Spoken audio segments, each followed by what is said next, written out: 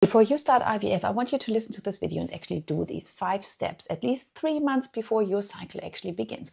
Now, 3 months is not some magical number here. This is actually based on your biology, because the egg you ovulate in your IVF cycle begins developing 90 to 120 days beforehand, which means the quality of that egg is influenced by what you eat and how well you sleep, how you manage your stress levels, how you stabilize your blood sugars, how you detoxify estrogen, and how your mitochondria are functioning. That's so important. The mitochondria are the little engines that run your cells, including the ones in your egg. Everything you do in these 3 months actually has an impact on the quality of your eggs and obviously as well on your whole environment down there. IVF does not override egg quality, and it works with the egg you bring into the room. So here's what I want you to do. Number 1, support egg quality at the mitochondrial level. The supplement that genuinely moves the needle here is CoQ10.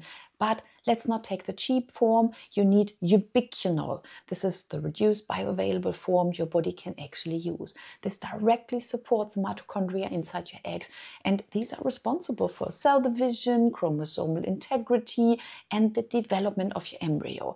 If you are over 35 or over 40, this becomes non-negotiable. Step 2, stabilize your blood sugars. You can take all the supplements in the whole wide world, but if your glucose is spiking all day long, then your ovaries and hormones will suffer. Protein every single meal, a non-negotiable. Breakfast within an hour of waking, walk after meals, and don't skip food, please, especially not in your luteal phase. Step 3, and all of you probably skip that, but it's so important that you support your liver so your estrogen is actually being cleared, not recirculated. This is the first thing we do in my fertility circle. We help your liver to get there.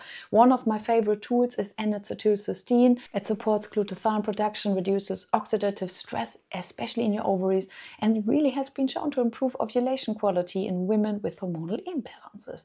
Now, step number 4 is I want you to remember that IVF is not a guaranteed success at the first round, and nothing about that means your body is failing. So important.